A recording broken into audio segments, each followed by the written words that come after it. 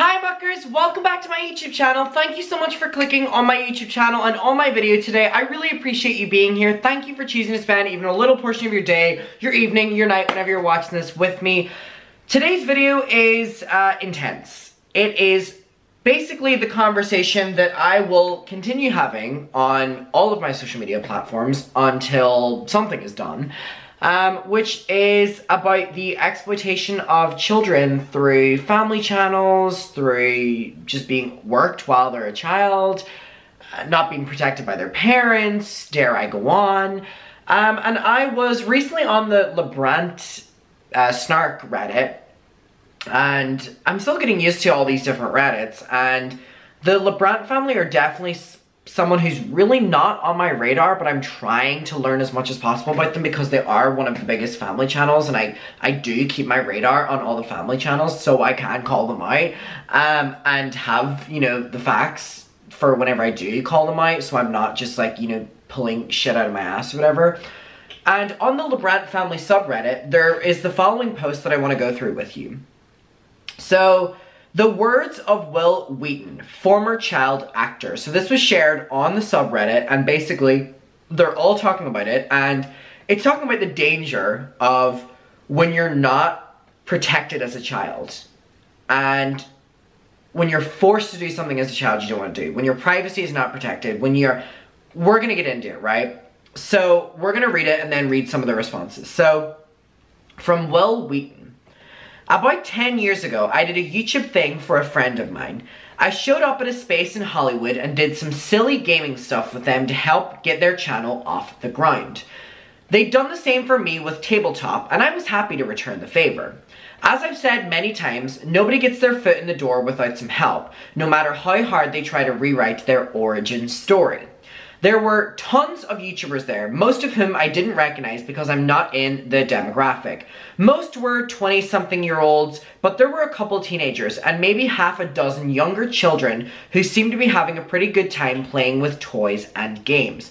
About halfway through the day, a mom who appeared to be around 27 or so brought her son over for a photo with me. He looked to be about 6 or 7 years old. You know, the age I was about when my dogshit parents ended my childhood and put me to work. So, this mom tells me she's super excited to get his channel going. And before I even knew what was happening, I heard this come out of the mouth. He wants a channel, or do you want a channel? Is what came out of the mouth. He only gets one chance to be a kid, and no child should have to work at all or perform if they do not want to, I said. Then I looked at the kid and I saw a very familiar face from about 1979.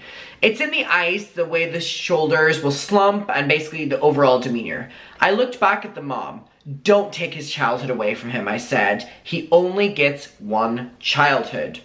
She looks very shocked at me. This was clearly not something she had ever thought about, nor thought was going to be presented with her, and certainly didn't expect something that I would say to her, because she came over for a photo, but she came over for a photo and was like, his YouTube channel's starting soon.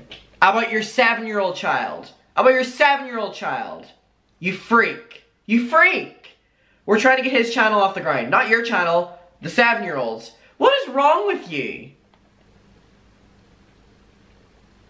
She looked shocked. This was clearly not something she had ever thought about, and certainly didn't expect something to say. I felt like she was seeing her child as a child for maybe the first time.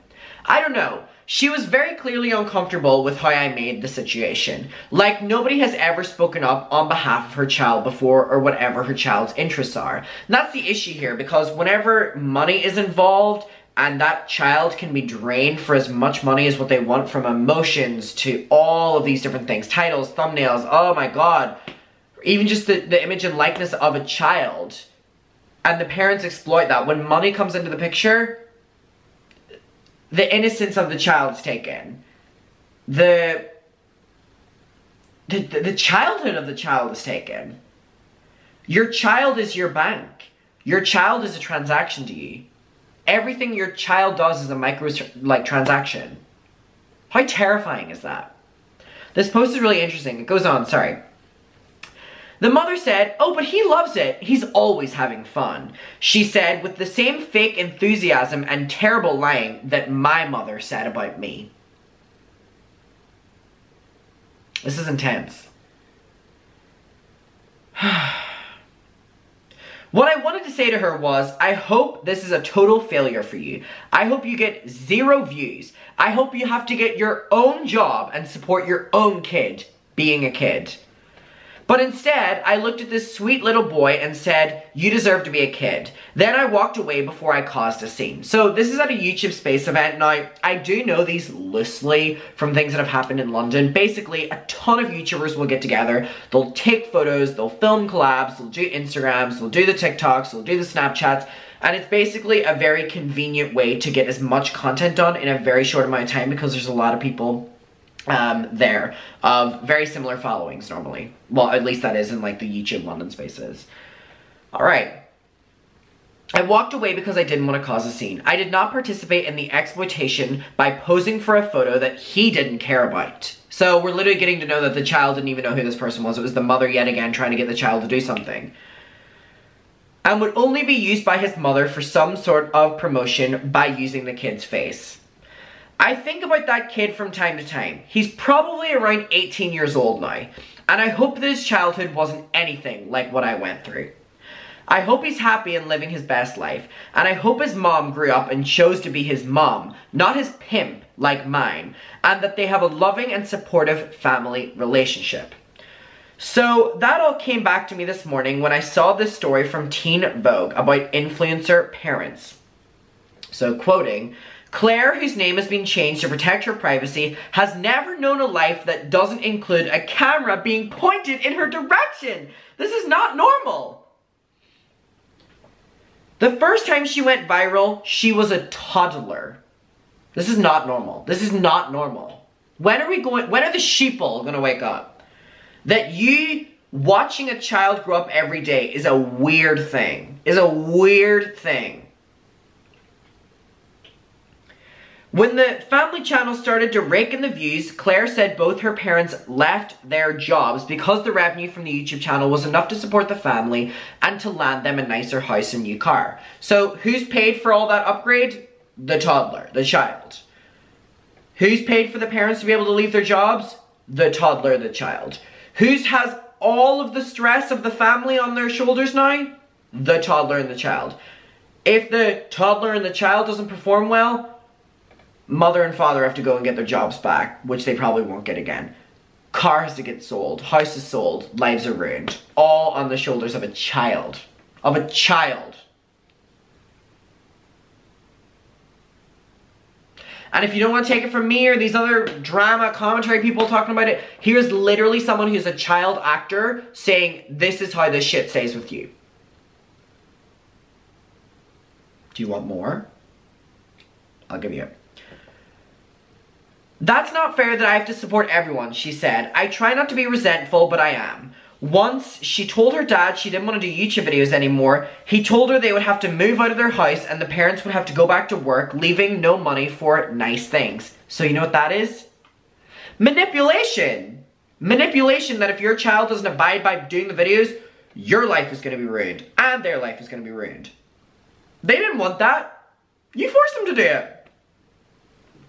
That's the kind of climate that this houses and builds. And it's disgusting. It is literally disgusting.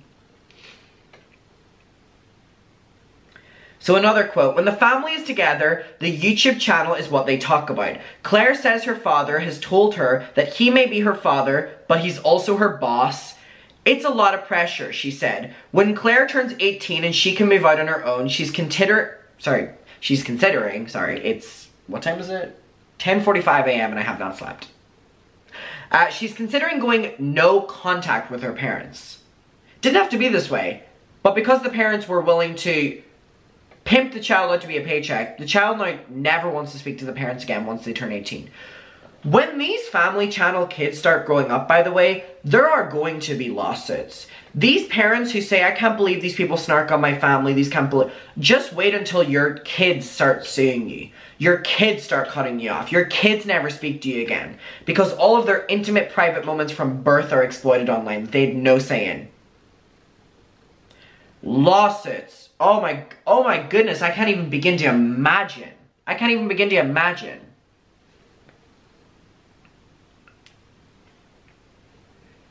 Whew. Once she doesn't live with them anymore, she plans to speak out publicly about being the star of a YouTube channel. See? It's beginning. It's going to start. It's starting and it will continue. She'll even use her real name. Claire wants people to know her childhood was overshadowed by social media stardom that she didn't choose nor want. And she wants her parents to know nothing they do now is going to take back the years of work that I had to put in. So then Will goes on to say, children deserve to be children.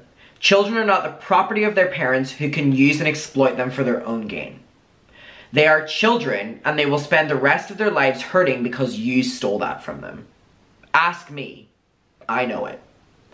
I see you, Claire, and I'm so sorry for what they took from you. You did not deserve that, and you are enough. When you're of age, if you choose to hold them accountable, I have your back. I mean, bravo. I mean, bravo.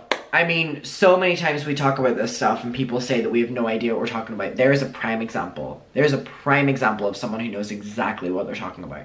Two people. Two people.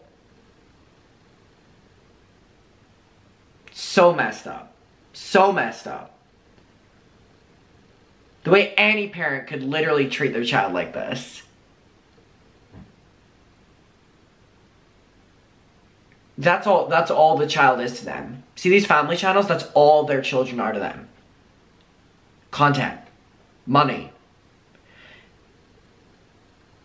If you think about these YouTube creators who have these, family channels, if you take away their kids, what content do they have? For most of them, nothing. It's shocking. It's shocking.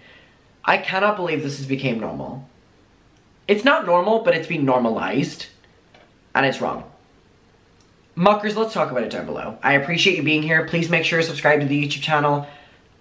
I'll talk to you down below. Okay, bye.